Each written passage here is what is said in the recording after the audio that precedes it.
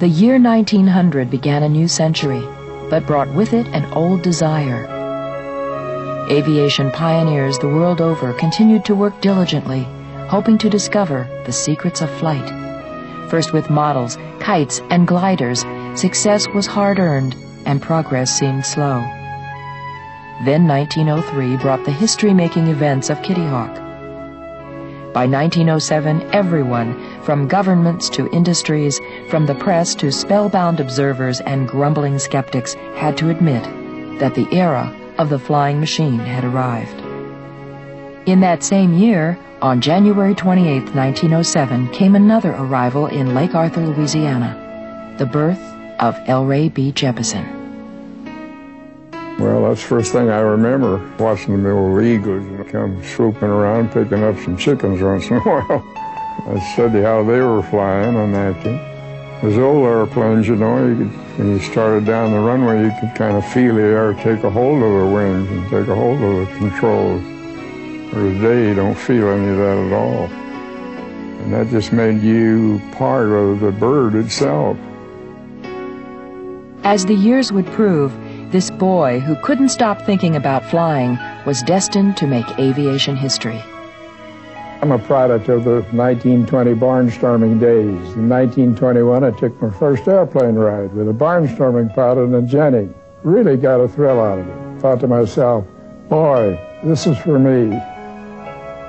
Several years later, I got my pilot's license. It was signed by Orville Wright. I was 19 years old and raring to go.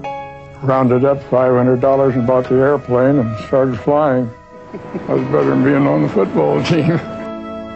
Couldn't have had more fun. I gave up high school. I was going to go to MIT, be an aeronautical engineer, but I never did get out of the airplane long enough. For a while, Jeppesen, better known as Jepp, was employed by the Tex Rankin Flying Circus as a ticket seller, prop twister, aerobatic pilot, and wing walker.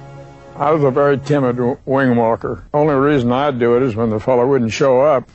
But I was no pro. I want to get back in the airplane. In 1930, the daring young Jeppesen signed on as an airmail pilot, flying for Boeing Air Transport.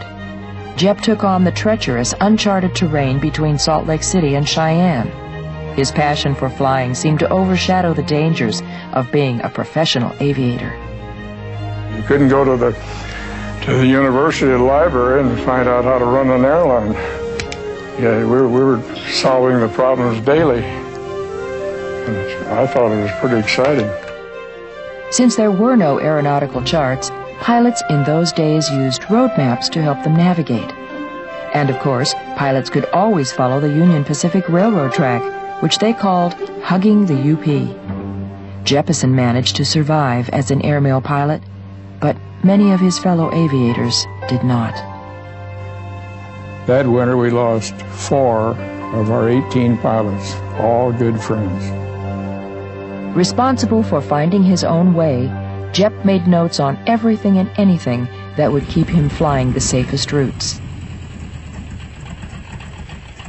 And Bill Boeing gave us a nice big airplane. The post office gives us a sack of mail. It's your business to get from A to B. And that's where the little black book came in to keep giving me the information I needed, and whether I'm going to go through this canyon or through this one, and whether I could see the lights through the pass and all that sort of thing. Jepp went to great extremes to collect information for his little black book. Strapping on as many as 3 altimeters, he climbed mountains and smokestacks to record elevations. From Chicago to Oakland, he spoke to police, engineers, and surveyors, anyone with facts and figures that could be added to his book. Meticulously drawn by hand, Jepp included airport layouts with field lengths and elevations, locations of emergency landing areas, and potentially dangerous obstacles. He even listed the phone numbers of farmers to call for weather reports along his route. Got a lot of cooperation from farmers, you know, and sheriffs, and even cowboys and out in Wyoming. And that part of it wasn't as difficult as I thought it was going to be. As fellow pilots showed interest in Jepp's little black book of charts, Jepp began making copies. He sold his pocket airway manual for $10 each, and before he knew it, Jepp was in business.